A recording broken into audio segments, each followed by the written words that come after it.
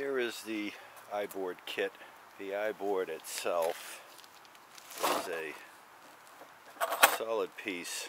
I don't know well you can see that, of aluminum. It looks like an extrusion with plastic caps on it. It came with 6 brackets. 2 of them are shown here out of the bags, one side and then the other side. Here's the hardware that comes with it. I'm not planning on using that. It comes with a bunch of plastic washers. These washers are supposed to go in between these brackets and the frame of the vehicle. My kit didn't come with them, so I had to contact the manufacturer to get some sent to me, which they did. Here are the T-nuts that slide in the bottom of the aluminum extrusion in those 2 slots, and I'm planning on using stainless hardware that I purchased. I'm not going to go over an installation video. It looks as simple as can be. Here's one of the brackets that comes with the kit for my particular truck, 2018 F150. They're all identical. There's 3 bolts per bracket. They give you 4 slots, and I'm assuming the left hand side you use the lower 2, and perhaps the left one, where the right hand side you would use the right one. They're powder coated. There's a little bit of pitting on this. Heavy steel, as you can see, seems pretty darn solid. They come with black hardware. I'm not sure what the coating is. They're ordinary steel with the coating on it, like I say, black, apparently to match. Maybe they're powder coated, maybe it's something else. And they give you just enough, so don't lose any of them. I'm considering using stainless steel hardware. I went to the hardware store. I had to buy the pieces onesie-twosie, so it's kind of expensive. I think I spent about $30 on stainless hardware. I'm taking the time to coat the inside of the bracket surface with a weather barrier tape made by 3M.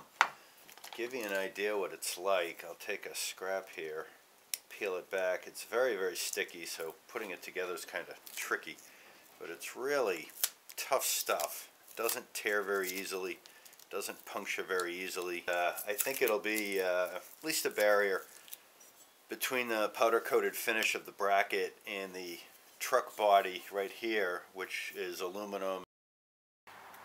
Main reason I'm planning on using stainless comes from the racks I have on my old truck.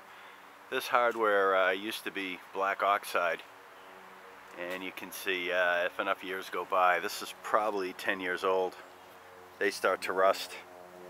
I'm really hoping these running boards are going to last at least the lifetime of the truck, which I'm hoping is going to be, 15 years, maybe more. Here's the first board installed.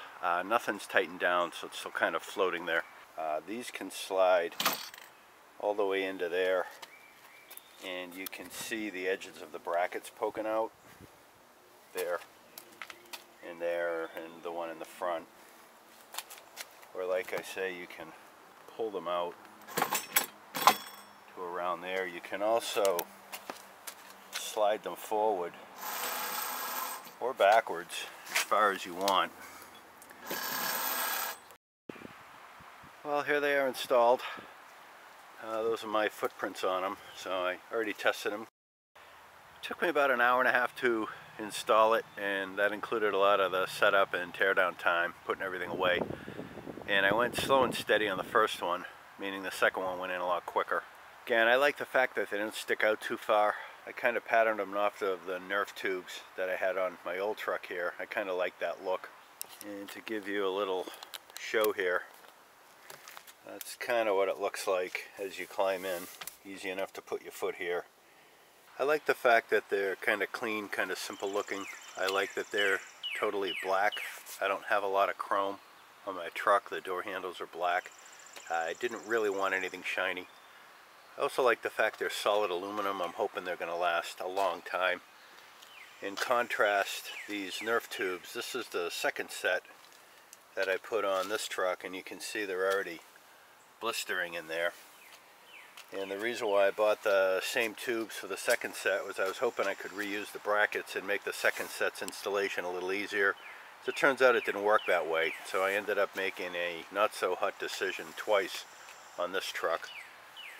And I'm hoping that these last pretty much the life of the truck, and I keep my vehicles a long time, so I'll keep my fingers crossed.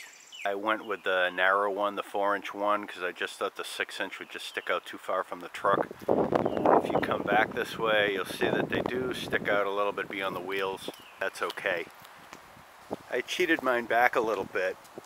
The front edge is a little bit behind the front seam of the door, and that means that the back edge extends beyond the back door a little bit. So there are my iBoards. I hope you enjoyed the video, maybe learned something. Feel free to leave any comments, and thanks for stopping by.